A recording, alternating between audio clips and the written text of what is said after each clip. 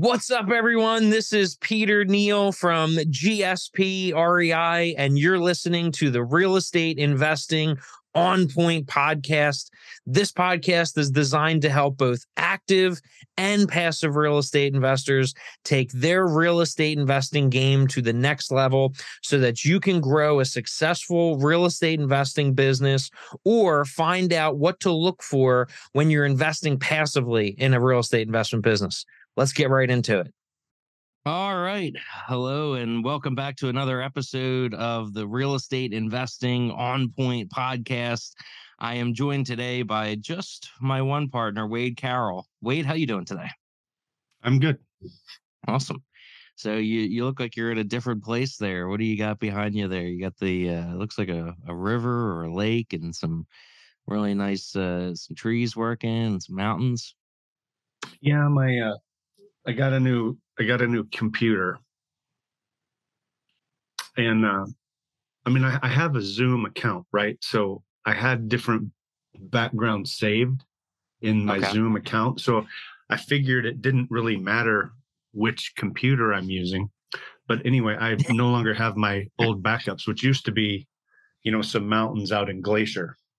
So you uploaded them in there. I've never done that before. Yeah, I don't have a very attractive background, nor do I have a green screen. Sure. So I look sort of stupid. But anyway, that was this was that is a Flathead River, and we float and fish it a lot. So that's actually a big river that runs through the valley here. Okay. So that's in Montana. So you actually took that picture. Were you on a raft or okay? Yeah. Wow. Very nice. So, that's kind of the stuff we're going to talk about today. And I think we should take this opportunity maybe to get a little bit into your story and how you got to where you are today and that kind of stuff. So maybe we'll start at the beginning. Where did Wade grow up? Where do you call home in that sense? I grew up in Colorado, a little town in the western slope, near Telluride. Mount Rose, Colorado. Okay. So I was born in Texas, but we moved when I was 2 to Colorado. So yeah, about 25 years in Colorado. Wow. Okay. And what was that like? Is it rural there, or were you skiing and on the mountains, or like what was it, regular suburb, or what would that look like? No, it's a small town. There was like 7,000 people when we moved. It's just a beautiful farming community. They're known for their sweet onions and their sweet corn. And then to the south is all of the San Juan Mountains. So pretty much from anywhere in the valley, you have just a radical view of the San Juans. And then we were about an hour from Telluride. So yeah, we would routinely skip school for ski days growing up. What did school look like? How many people were in your class, like in high school? 150. And I barely made the top quarter. What was it? Now, did your family have a farm? Like, did you do any of that kind of stuff, or like how did? You raise cattle now and stuff like that, right? Like, is that did you learn that growing up, or how'd you get into that? Yeah, my dad grew up on a poor farm in Texas. So when he looks at, the business of farming, cattle and chickens and horses, it just looks like work to him. But he married a city girl who loves all that stuff. So whether he likes it or not, yeah, we had a bunch of cattle, we had horses, we had chickens, and yeah, I got into it. I really got into cattle. I showed them all over the country for many years. But what fascinated me about it was the genetic side. If you're raising show cattle, it matters what the mama and the papa look like, how they perform. And give me a little detail as a suburban kid from the suburbs of Philadelphia. That means absolutely nothing to me. What is a show cattle, and how do they perform? Like what do you mean by that? Well, you're asking pretty big questions, pretty broad questions. I don't even know what questions I'm asking, to be honest. That's how like foreign I am to it. Well, it depends what you're after, right? If we're talking about milk cows, you're looking for a different type of animal versus a market animal, which we'd call that's going to be butchered for steak and hamburger, right? They have very different characteristics, and then you can go a step further so even if you're dealing with milk cattle, there's various breeds of those milk cattle, each with different characteristics. And those purebred breeders of, say, a Holstein or whatever, they want to maintain that Holstein ideal versus a market guy who's, the end result of a market animal essentially is food, primarily. So you got the Angus breeders, you got the Hereford breeders, you got the Santa Gertrudis breeders, and they're all trying to maintain that specific breed characteristics.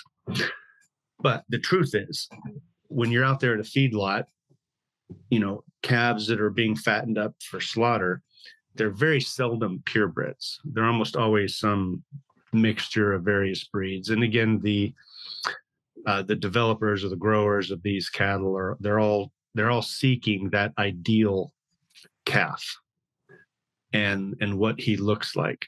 And then when you try to apply that to the show ring, in a lot of ways it's like not a beauty pageant, but what are the shows where that you're looking at the clothing of these women, like a fashion show, right? Yeah. Okay. Mm-hmm. So the chicks that are walking down that aisle, they're usually wearing something completely bizarre that you would never see. You wouldn't wear in real life. Yeah. Right. So that kind of is what happens in the show ring. You're trying to get the judge's attention. So you're breeding this animal that has these certain exceptional qualities that don't necessarily translate into the slaughterhouse and the market. Okay. And so the cycle of these influences kind of battle. And luckily, or hopefully providentially, right now, the two have kind of converged. So if you look at a market animal in the show ring today, it is more similar to a proper calf being fatted for slaughter.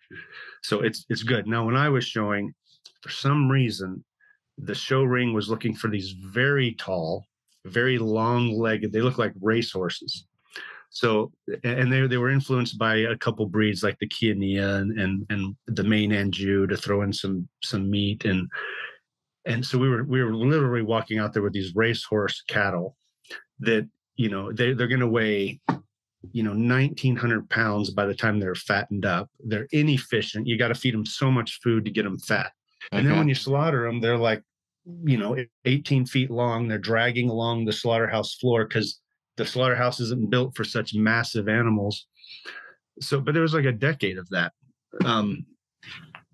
Anyway, so that obviously isn't working. And they're now coming down to this more moderate sized animal that's efficient, that, gains so many pounds for every pound you feed it or whatever. So, but there's this process. And in the meantime, you got to try to, and then you're even looking at the judge. You're trying to figure out what judge is going to be at this show. Does he like this type of animal or that type of animal?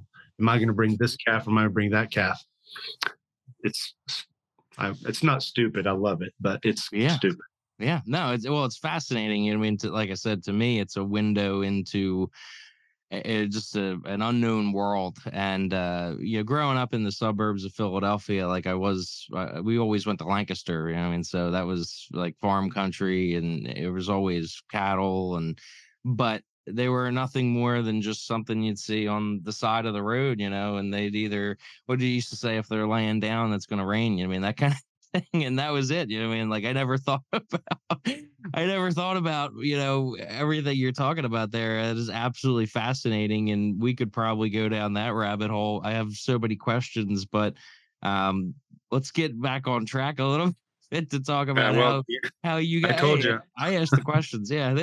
But That's fascinating. I mean, like I said, we could talk about that for a while, but I want to talk about, your story, and that's just one piece of it, right? So, where you went to Texas A&M, or Mhm. so what did you study? Like, what did you think you were going to do back in those days? Okay, so there's going to be a few stories that aren't going to help out my cause or yours. So, and this will be one of them. Okay. So, people will question my intelligence, as they should. Yes, I went to Texas A&M. I was a finance major. I do not have a finance degree. A long and unflattering story. But yes, I went to Texas A&M. I was a finance major, and I changed my major my senior year. Wow. Okay. Yeah, I blame my folks for not giving me any guidance, and it's really not their fault. I'm just a knucklehead. But I didn't understand. Like, number one, I don't like school. I was constantly distracted, doing other things, still messing with my cattle. So I was gone a lot, and whatever. I'm a dumb kid. But I had a number of uncles and whatnot that were in the banking industry, and that's really all I thought finance was. I'm going to go work at a bank, and that was not interesting to me at all. And the closer I got to the realization that I'm going to graduate and work in a bank, I'm like, I'm out. So, backing up into the cattle and the birds that we raised, I was really more into genetics. And anyway, I did a lot of work in that front. So I thought I'm going to go back towards something more science, something more medical. And I ended up doing an internship at the Heart Institute in Spokane, Washington. So I've radically changed over to physiology, thinking, okay, I could work in a hospital, be a cardiac tech, something like that. I didn't like to say pre-med, but that's kind of where I was headed. I would being a doctor was never in the cards. And at this point in time, I just wanted out. The fastest way to a degree. And the good thing is all the math that I was taking in finance, most of it worked for the physiology. We did a lot of biomechanics. So it's, you're taking engineering calculus and stuff like that. So, but yeah, as long as I was in college, I should have 2 degrees. So you did go down that path, and you got a degree in what was it exactly? Oh, okay. Physiology, biomechanics. Okay. Yeah. And then when you got out of school, did you continue to work in that space for a little bit? Or? Well, I never worked in that space. The most I worked in that space was Jesus, the internship. So what happened? What's the story there? So you get out with that degree, and you'd think a normal person would go down that path of working in that industry. What happened with you? A normal person, yeah. So several things had happened. As I was approaching graduation, I realized I needed to start selling cattle. My folks were moving back. Well, my folks were moving back to Texas, and I no longer was using their land to support this herd of cattle I had. So I needed to sell them. So I started liquidating cattle so that they could move, and they ended up in Texas. And my dad's background is he's in and out of the hotel business. So right as I was graduating, we found a small little mom and pop hotel in South Texas, and we bought it, and it was nice. I had some money from my cattle, so I bought in as a partner, and I managed it. I renovated the whole place, and we started doing that for a few years. We ended up buying one in Arkansas and then one up in North Texas, the Panhandle. So, just so I have the mental picture of these hotels, I mean, what did they look like? What were the features? And then what did you guys do? Were you operators? Were you answering the phones and that kind of stuff? No, you have an office staff, and you have housekeepers and usually a maintenance guy. So let's see, this was middle 90s, 95, 96, somewhere in there. And so these were Best Western motels. So they'd be limited service. Most of them are outdoor corridor. And the reason we went, like, Dad had a motel in Colorado. It was not a franchise. It was just a private hotel, whatever, 70 units. This is nice, but we didn't like the restaurant side of things. So we'd look for motels with no restaurant, so limited service. But in the 90s, Best Western had a poor reputation. So they did a radical standard change. So they said, from now on, a Best Western hotel needs to have these amenities, this quality, whatever. So, and at the time, it was one of the largest franchises in the country. And after that, those extreme changes, almost half of the Best Westerns at that time were put on probation, which means they're this close to being kicked out. They're going to cut down the flag, and you'll have to be an independent. You can no longer be a Best Western. So we took that as an opportunity to find potential and then do major renovations in order to meet those new and higher standards. And it worked. We did that 3 times. But then just a few years later, right around 2000, you remember when the .com bust happens? Was that 2000, 2001? I think around then, yeah. I would have been pretty young, but I can still remember those times on television and things like that. So yeah, around then. It was weird because it directly affected long-term real estate plays. It was like people were fleeing Wall Street and trying to put their money in something that was a passive return. And so suddenly all the hotels that we were finding and our margins were wonderful. We were very happy with what we're doing. We couldn't find anything because every motel is getting bought up across the country. Okay. So kind of the whole .com bust actually killed the motel business as we knew it. Mm-hmm. And we started thinking, well, maybe there's better places to make more money. So that was kind of the end of that. We sold 2 of them. We sat on one for, I don't know, probably 5 or 6 more years, but because it was close, easy to deal with. But yeah, I learned a lot, but I was, young and naive. What would you say was some of the biggest learning experiences from those days? Those were my first real big construction jobs, right? When you're, you got 100 rooms. So you're going to need 100 air conditioners, 100 rooms need to be painted, 100 rooms worth of carpet, things like that. And you can't shut down the whole motel. You do it. So So you shut down pieces of it at a time, or building by building, or whatever. But now your income is compromised. So you really have to budget and plan ahead and crack a whip, make sure things get done, and you can shut down the next wing and then reoccupy this wing. And so it was high level organization to make it work. And was it hard to find contractors so that could do that kind of scale in the areas that the hotels were in? Or it doesn't sound like they were necessarily in like metropolitan type areas. No, or anything like that. Yeah, no? They were mostly rural. Yeah. So I don't recall it being super hard. I do remember the one we had in Arkansas.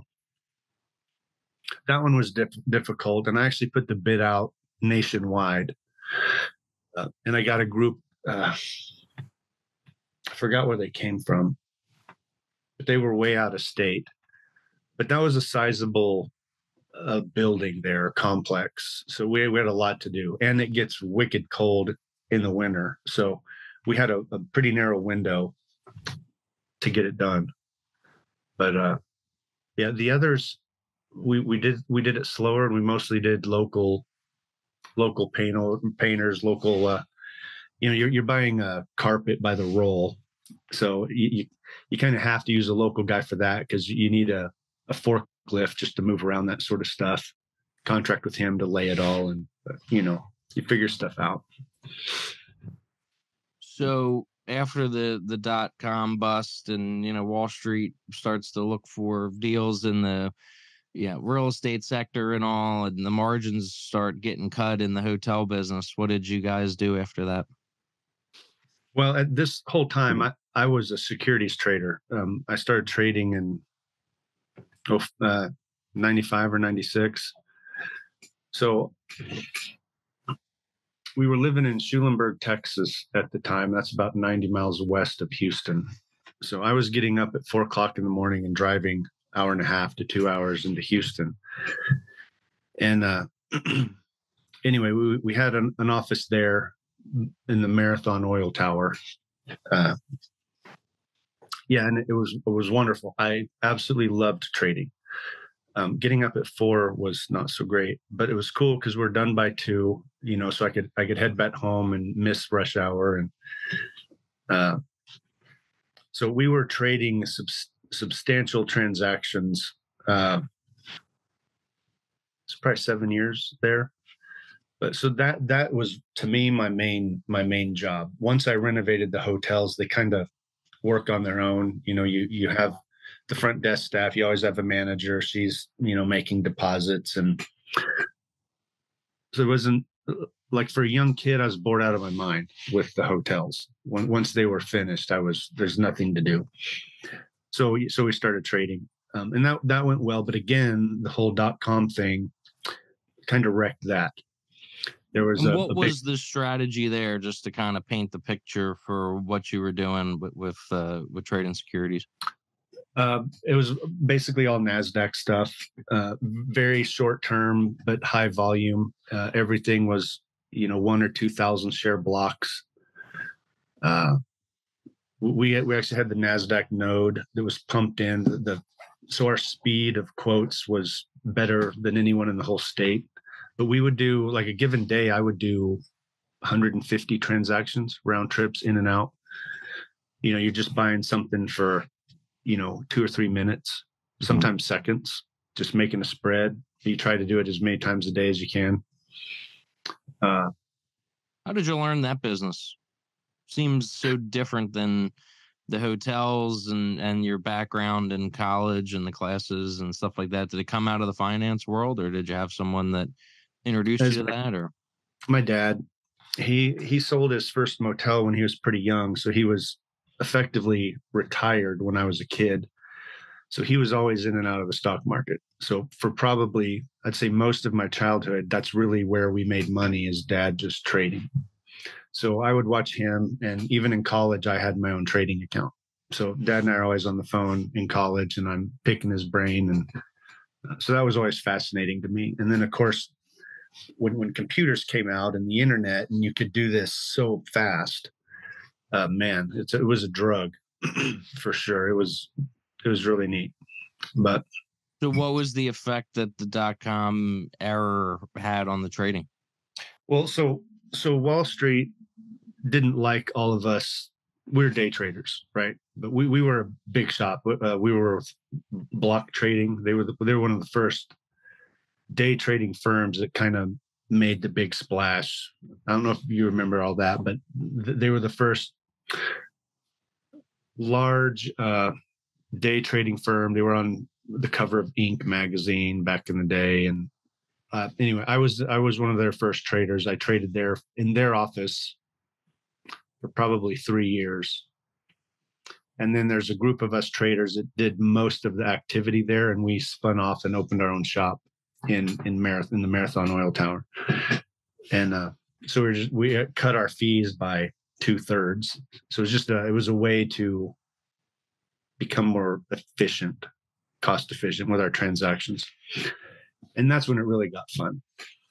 But the whole day trading thing became so huge that the larger market makers did not like it, because we were narrowing those spreads, where a normal market maker might be playing with a 3/8 spread, and then a day trader comes in here and cuts it to an 1/8 or a quarter, bypassing the market maker. They didn't like it. So they began pressuring basically all the Dow, the powers that be, to make it more difficult for us. So one of the ways they did it is went to decimalization. So instead of trading in 16ths, 1/8, quarters, you can get to .00 and a number. So what ended up happening is it became twice as risky to make half of the money. So we stuck it out for a few more years, and you're like, this is a lot more difficult than it used to be. And at that point, I thought I could do better on my own. So I that's when I got into real estate. But the whole trading thing is still, I love it. But you can also get your butt beat pretty badly. So talk to me about your journey into real estate there. How did that happen? Because it's you had some background with the hotels, obviously, and finding them, and the construction side, and operations and things like that. So what was your first kind of foray into real estate in that sense, and where'd you go from there? Yeah, so with the background of the hotels, I understood financing, which is important. Real estate is expensive, so you needed a way to make sure you had the money to get a transaction done. Construction obviously helps, but I was no expert at that point. But, and this is just one of those serendipity things. I'm trading in Houston, so that happens to be the city that I'm in, and our office was pretty much downtown. So to get from the suburbs to downtown, it's at least an hour. And the city of Houston just kept getting bigger and bigger and bigger, and the whole inner city. So downtown Houston is not like Philly. Philadelphia, there's shopping downtown, there's apartments, there's a lot of people that live downtown. That's not the case in Houston. It's like everything closes at 5, right? When the business day is over, all the restaurants are closed. People don't live there. They're all in the suburbs. So it's a very different kind of feel. But as these suburbs kept growing and the commute times were increasing, around that whole 2000, 2001, 2002, it kind of started collapsing back in. The communities immediately around downtown were horrible. They were all the wards. They were the tightest ones around the city. Most of them were just vacant lots now, crack houses. It was just a huge mess. And then somebody with a lot of nerve found a lot that he was able to buy and built a 3-story townhouse with shared walls. And that kind of started it off. It was a huge success. He could now walk to work, which you couldn't do prior to this. The problem is there's so many poor buildings, so many vacant lots there, and then there are decades of back taxes. And that's the other thing that had I been living anywhere else, this wouldn't have worked. But Houston is one of the few counties that they foreclose on their own tax liens. They do not sell tax liens. Like Dallas, if you get delinquent so far in your taxes, they sell the lien to, and anyone can buy it. In Houston, they foreclose themselves. So speaking with the treasurer of the time, he said if they were pushing all the foreclosures as fast as they could, it would take them 20 years to solve the problem in Houston. So it was a massive problem. And of course, they weren't pushing foreclosure in those inner city wards because at that time there was no value. Okay, we foreclosed on this 50 by 100 lot that's worth nothing. Who are we going to sell it to? So they weren't even prosecuting. And the tax rates were so low, you could find one of those lots with 20 years of back taxes and it's, $5,000. There's no taxes on it. So it wasn't worth anything to them to prosecute. So I started researching. So I would trade all day, and then I'd come back to the house in Schulenburg, and I'm online just researching tax records, trying to figure out a way to get in there. Another cool thing in Texas is you can adverse possess property, which means if there's a vacant piece of land, you can claim it. And there's a process you have to go through to claim it, but primarily you have to start maintaining it. So we'll mow it. And yeah, it has to be an obvious claiming of it. So we would make it obvious we would maintain it. We'd build a fence around it. And we'd put a big old sign right in the middle of it that says, this is mine. and Okay. then my name and my number. So if anyone said it's not mine, it's theirs, they would call me and we'd have a discussion. And frankly, I would like that because now I know who owns the property. Because what's happening is you get in the tax records and you realize the guy that actually owned it died in 1973 and he has 4 kids. You're like, well, great, where are these kids? And you start looking up these kids. So there's a way to get the title, and that's what we were doing. And that actually became a business. We had a full-time private investigator just seeking heirs of deceased people. So I'd spend 2 or 3 days. Sounds like the formation of the note business, even back in those days, or at least you're learning things that you utilize today. Back then, kind of laying the foundation. 100%. We still use a lot of this now. With the Heckams we're trading now, the first thing you got to do is figure out the estate. Who are the kids? Where are they? Do they know what's going on? And so, it's a lot of digging and researching to find people. And that's exactly what we were doing. We'd spend 2 or 3 days a week in public records and then 2 or 3 days a week driving, looking for more properties. So what would you do? Like, so once you got the property, what would you do with it? And would they sell it to you, or like what would they? Yeah, I mean, it's a negotiation, right? Like the one of the first ones I did, it's an old man that passed away, and I tracked down his daughter, and he had a nice corner lot. It was a double lot, which I liked, but he had I don't know, let's say 17,000 in back taxes. So I finally tracked down his daughter, and I called her. She was not even aware that he owned this lot. And I said, it's going to the tax sale. There's 17,000 in back taxes. Do you want the property? She's like, no, and I can't afford the back taxes. So I offered her 10 grand and I said, I'll take the taxes and I'll write you a check for $10,000. She was ecstatic. So now my all-in cost is $27,000. Okay. So there was a little structure on there. I cleaned it, mowed it down, put a fence on it. And the following year I sold it for 120 grand, just the dirt. Just the dirt to a developer. Yeah. So we did that. We did that times a lot. And then if I couldn't find an heir, then we'd adverse possess it. So back in the day, we had 150 properties in downtown Houston that we were actively adverse possessing. Wow. And there's a whole process to go through, to make that proper. But at the end of that 5 years, you sue for trespass to tried title. Okay. And the state will effectively give you a sheriff's deed on it if you've performed for those 5 years as you're supposed to. But so, yeah, it was always better if we could find an heir and cut a deal, because then we'd get the property. Sure. Yeah. But there was a ton of developers down there, and they weren't doing this. They were just hunting for vacant land that was for sale. So I was immediately selling it as fast as we could to these builders. Mm-hmm.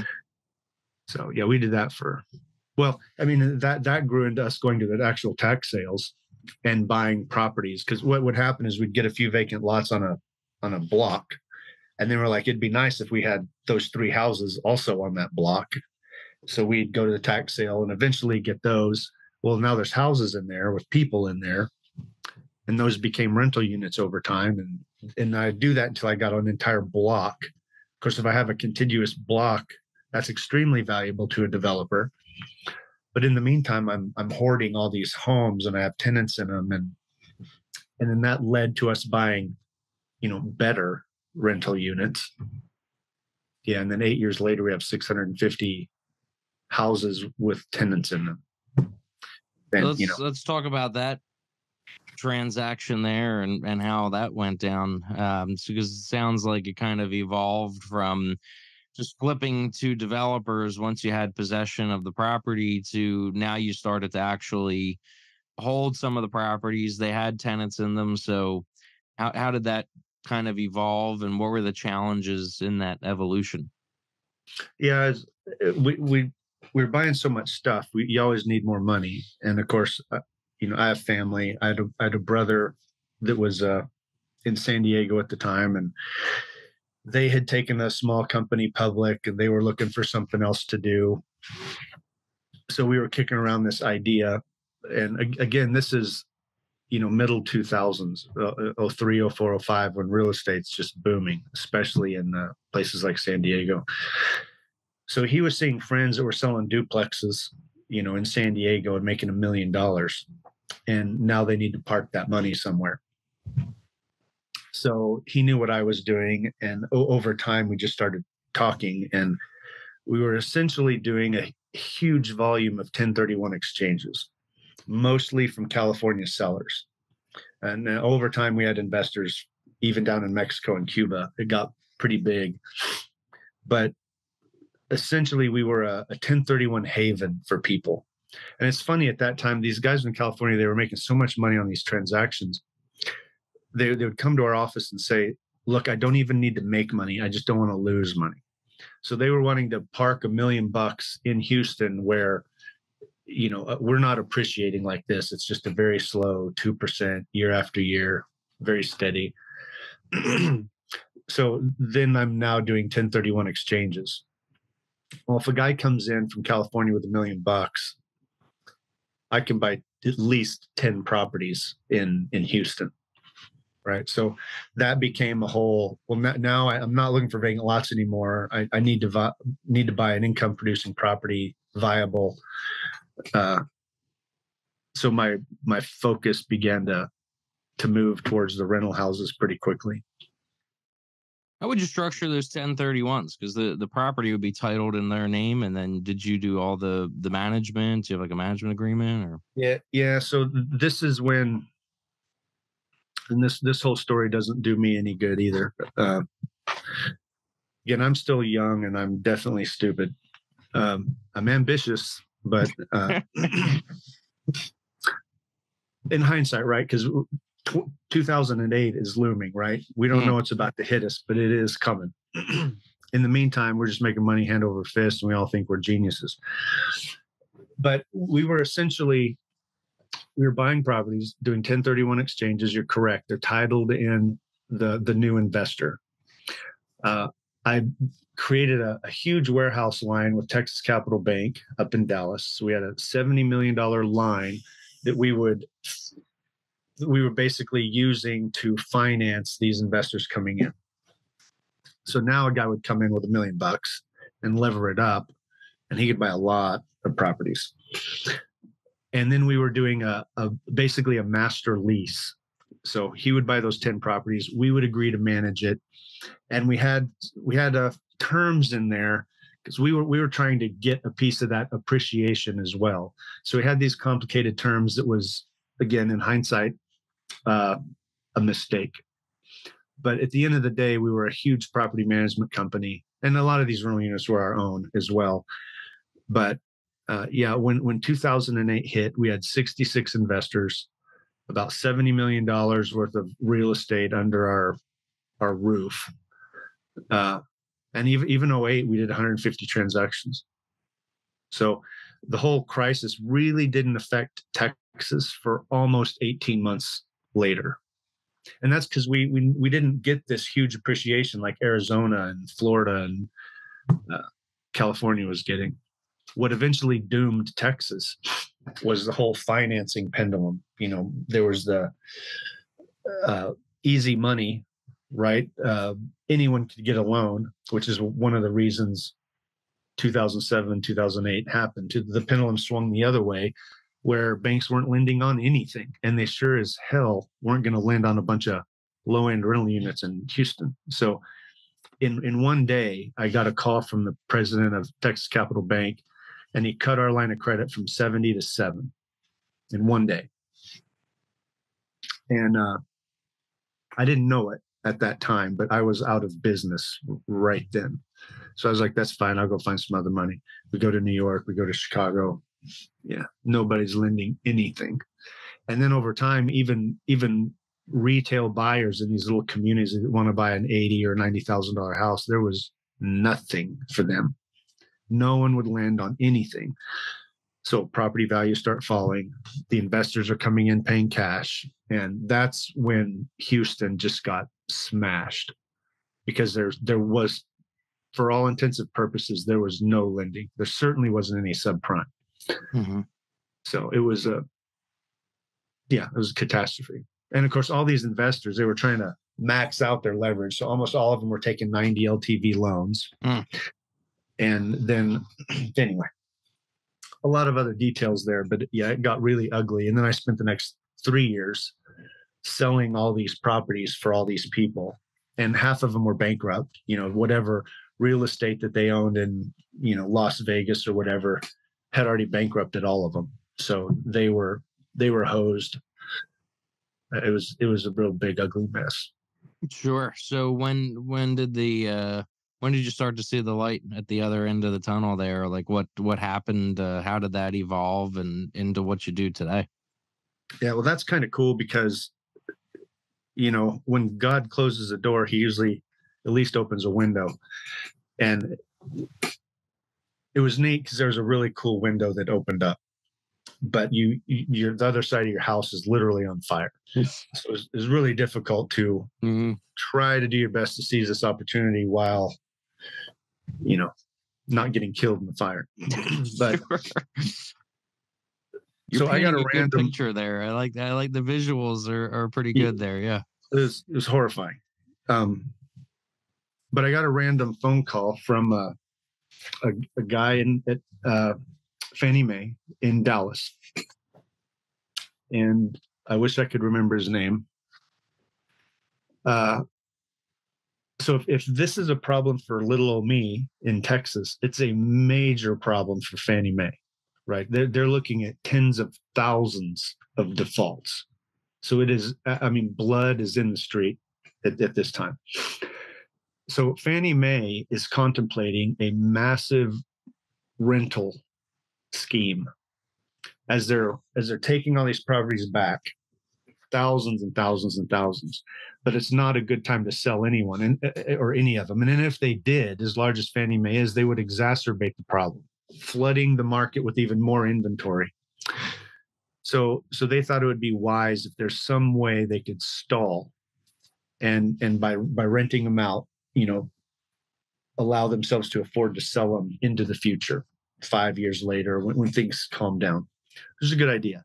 The problem is when he first called, he's like, yeah, we have 18,000 units we would like to rent out right now. And the reason he called us is not that I'm a trendsetter, but let's be real. Right. No one had 650 single family rentals back in the time. Sure. So yeah, we can talk about Blackstone, American Homes for Rent, but man, they were way late. Not really. I was early, and they came in with. You were too early. I was way too early. But single family rentals, you got to have your stuff together. If you're going to have that kind of volume, it's hard, but they came in at the perfect time. They were just mopping it up, and I shake my head. I was off by 7 years, and it killed us. Like it completely wiped us out. But anyway, so Fannie Mae is trying to figure out this massive rental portfolio. And, Texas is a big state, but not that many people have that type of, 650 single family rentals. So they called, they wanted to know how we did it, if we'd be interested in consulting with them and figure out a way to lease out 18,000 units all across the country. So that's a pretty cool ask, right? To get a call from Fannie. I'm like, So we had an office in San Diego. We bring in the guys and we're brainstorming how to handle this. And, we're throwing out all kinds of ideas and working on it. We had 2 meetings with Sean Donovan, who's the secretary of HUD at the time. This was very serious. And I just feel like we were this close to getting it done. And then the election happened. Bush was out. Obama was in. Everything we were working on got thrown in the trash can. So it was a really pretty window, and we thought that was going to save the day. Come in and work with Fannie Mae. That type of volume would have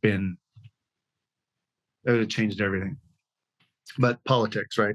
So none of that happened. But Sean Donovan, as a carrot, I guess, realizing that this probably isn't going to happen in the Obama administration, he put us in touch with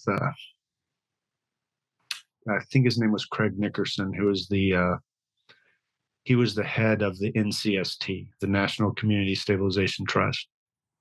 So they were also headquartered in Dallas. It was a brand new entity that was created out of the TARP bailout during the whole 2008 fiasco. Okay. And the NCST was several large, I think it was 5 or 6 large national nonprofits. So they created this entity, and their purpose was to be a clearinghouse for all the distressed assets that were coming down the pike, Fannie, Freddie, and then even the big lenders. Chase was a big one, Wells Fargo, Bank of America. So they have this new big company in Dallas. They're getting all these assets, and their purpose is to funnel them to other nonprofits or municipalities to stabilize those assets. They didn't want them going back to the Wall Street people. They didn't want them to go back to local investors who were just going to flip them and continue to exacerbate the problem. They wanted firms to stabilize them, rent them out, get owner occupants in there, no investors, which is great. The nonprofits just didn't know how to do it. They couldn't raise the money. They didn't know how to renovate. They didn't know how to value a property and the construction costs involved. And they were just hemorrhaging money. So Craig Nickerson was frustrated. So we actually came in as the first for-profit strategic partner of the NCST. And they kind of had this cool software program. It was almost like a trading platform. It's pretty neat. You could zoom in on any area of the map. It's like a Google Maps, and it had little pins or flags for every asset that was available. And you click on that flag, it'd give you a little brief description of the property and a price. And these were huge discounts. Even though the market was crashed, these were, at least 20% discounts to a market transaction.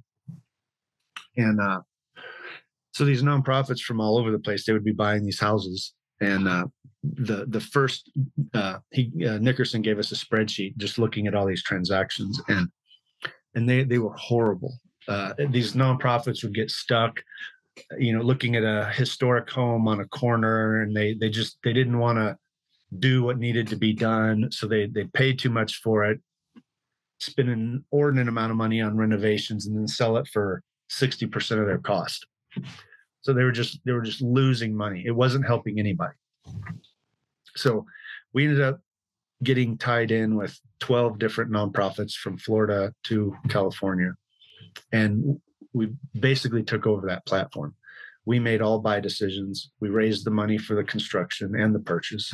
We did the construction, and then we would liquidate it, all on behalf of whatever nonprofit. And so there's, probably a 4-year period of time, we did like 3,500 of those types of transactions. So as you're approaching, you're 5 years outside of the mess, those discounts began to shrink. So where we were getting, big 20% discounts from Chase Bank, we were essentially playing market by the time we decided this isn't working anymore.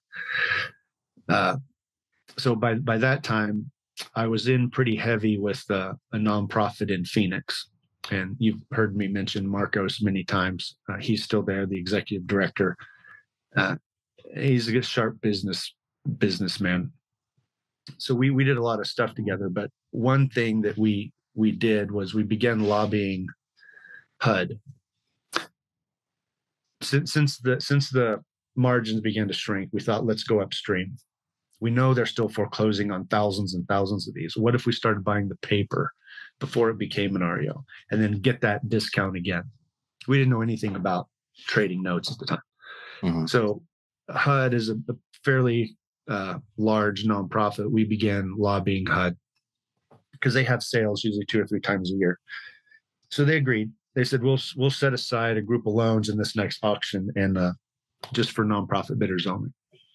So they did. They set aside, it was like 6 or 9 properties in Detroit, which is the last place anybody wanted to be buying anything in whatever that was, 2014. So we were the only bidder. We bought them all for like $400,000. And which is good. We learned how to slowly figure them out. We have, they were all occupied by borrowers, so we're, trying to figure out modifications or a deed in lieu or whatever. So we're starting to learn. And HUD seemed to like it. So the next auction comes around and they set aside an even bigger group. And we were the only bidder.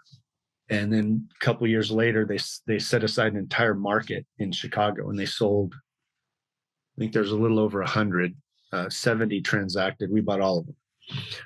6 months after that, another one in Chicago comes up, and there's 89. We bought all of those. Again, we're the only bidder. No one else is doing this. Mm-hmm. But now we have some volume. Like, these are like real dollars that it's not 400 grand anymore. It's millions of dollars. And yeah, we're quickly trying to figure out how to work through. And again, these are all forwards, not the Heckams we're buying now. So we're dealing with borrowers. We're modifying loans. We're short selling, whatever we have to do. And now an average set aside. Well, now 50% of everything that HUD sells is set aside for nonprofit bidders only. So the auction that's looming here, December 5th, there's 1,500 loans. So 750 will be set aside for nonprofit bidders only. So it went from 9 units in Detroit to 750 across the country. That'll be $100 million trade. So what year was that? Like what year did that all start? Like the first Detroit deal? Yeah. I think it was 2014 or 2015. So it's roughly a little less than 10 years ago. Yeah. Yeah. So it's come a long way. Yeah, pretty fast. So what do you like today now? What do you see as the future, and then what do you see like the combination with you working with us on the single family rental side, where it seems like maybe you're getting back to some of your roots in that sense? And I mean, what do you? Let's talk about that for a little bit. Well, I mean, we're thinking about the rental side now that we're buying so many Heckams as well. HUD stopped selling forward mortgages when Trump was elected, and they have not sold a single forward since then. So what are we talking about? 7 years now? 7 years HUD hasn't sold a forward mortgage. That's a long time. So things like that make me nervous. Like, they have to be sitting on a lot of non-performing forwards, but they don't like the idea of foreclosing, which I don't understand. Whatever. They're not selling forwards. So they did start selling Heckams, but now you're dealing with a deceased borrower. So I guess no one could get mad if you foreclose on someone that passed away. But yeah, we getting there's no modifications, right? So everything comes back to us eventually. And now I have a vacant physical structure I need to deal with. And when you're looking at our environment now from a real estate perspective, from a single family perspective, the supply of inventory is a historic low. So when I'm able to buy a bunch of loans, a bunch of vacant assets from HUD, I hate selling them, right? Selling them, it delivers dollars, right? But then that kind of creates another problem. What am I going to do with these dollars?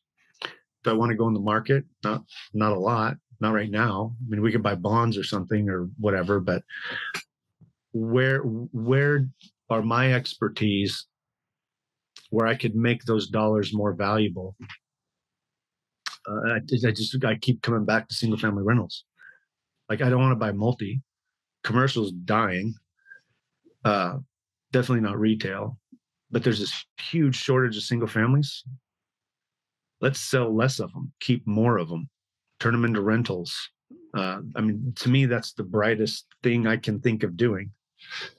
So yeah, we're now with the last two auctions we won, we're converting a higher and higher percentage into rentals, which is what we're doing at GSP already.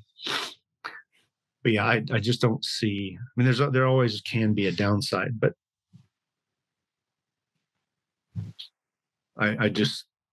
it seems very limited. We were with our capital partners last week there in Philadelphia, and we were playing war games with Okay, say we have 100 rental units. We've refinanced. Rates are high, so maybe you have a 7% mortgage right now or whatever. So maybe our monthly profit is shrinking. It's not like what we're doing in Baltimore. So maybe making $250 a month. The problem is most of these, if we just sell them, I could book 60 grand in profit. Why would I not just take that money? You look at 60 grand now or $250 a month. Sure. Most people would say, take the 60 grand. Yeah. But then what are you going to do with that money? So this is one of the conversations we had this last week. So I said, okay, let's just pretend. Let's say we refinance that same asset that we're going to rent. We don't sell it. We refinance. We get all of our money back. We might even get a little bit more, but let's say we break even. So 100% of our cash is out. We still own the house. We have a tenant in there. We're making $250 a month. And then do some very conservative assumptions.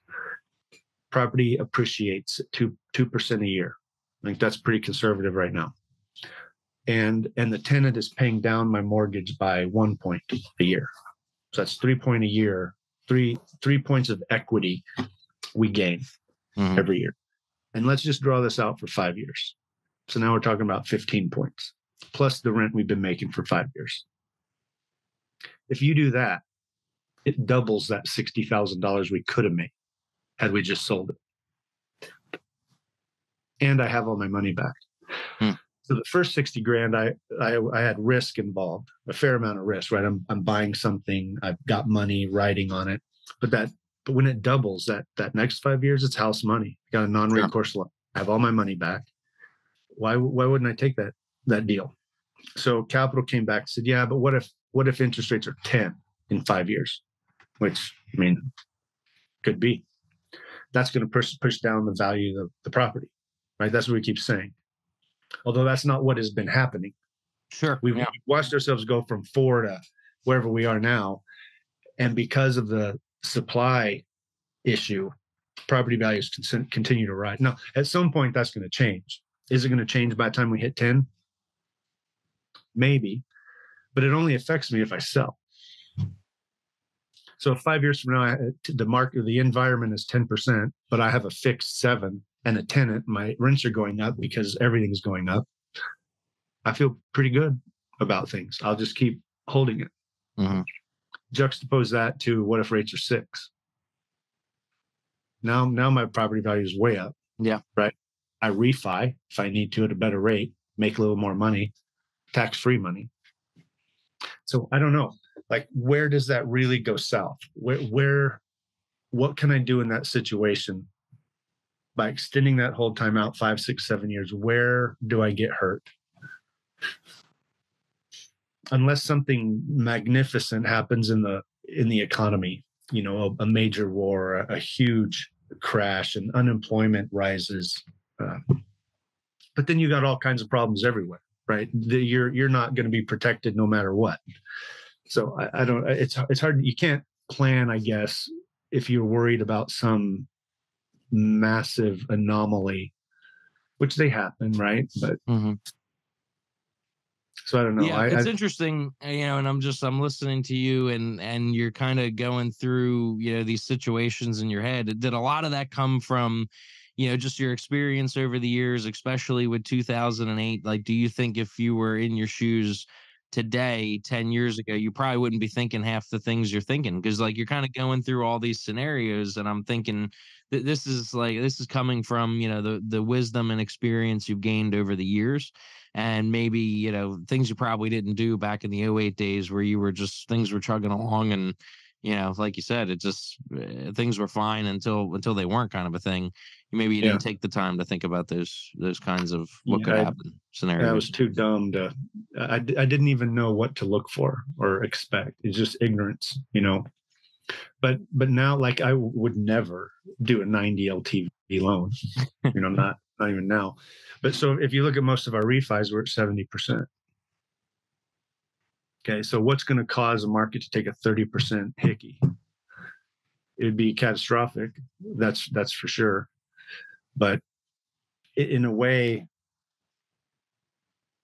I'm in a different situation now with our capital too, right? So even if there was a big catastrophic event right now, or right, I would be a buyer. Like back then, I couldn't be a buyer. I was wiped out. I would be a buyer. Yeah. Right. So it's not that I want such a thing, because it would hurt the assets we're holding, but we're in a better position to raise capital to be a buyer in those types of situations than I was, for sure, whatever that was 15 years ago. So yeah, it's funny you say that, because I was, when you were telling the story of '08 and what happened, I was thinking the same thing. If only you could have somehow gotten the capital together to be on the buying side of it. It just seemed like there was an amazing opportunity there. And it's quite interesting that how you've positioned yourself today, that even in that scenario, you still have access to capital that can take advantage of those opportunities. Well, and I hope so. I mean, you never know. If something gets ugly, they could all be off the table. Sure. But Yeah. I didn't have that access.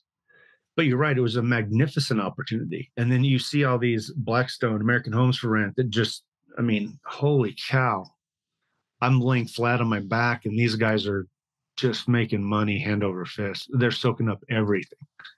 So yeah, it was a game changer. And then now you have all these big, massive rental portfolios across the country, single family, that no one really it wasn't a thing before. Multifamily, but no one had tens of thousands of single family. Yeah, that's crazy. Yeah, I think 90,000 homes for Invitation Yeah. Homes alone, It's totally commonplace now. But well, this was a absolutely fascinating conversation with I think we went down. So we talked about so many different things, from cattle to hotels and notes and single family and construction, and I feel like we could have picked any one of these topics and zoomed in and kind of taken each one of them a little further. But I think this was a great conversation starter into giving everybody a little bit more window into your experience and what you've gone through over the years and how they've shaped the person and the investor you are today. So I think this was a great conversation, and maybe on future podcasts we can just kind of zoom into any one of these topics in a little bit more detail. But for now, I think this was a great introduction and overview, and let's maybe pick it up on a future podcast. But I appreciate you and I coming together for this one without Mr. Ron, and we will maybe the three of us will be together on the next one. Okay. Sounds good. Appreciate it, Peter. Awesome. Well, there you have it. Thank you for listening to the Real Estate Investing On Point podcast. Be sure to subscribe and join us live on one of our virtual meetups. You can find more information on our website at gsprei.com. That's gsprei.com. Thank you again, and God bless. We'll look forward to catching you on the next one.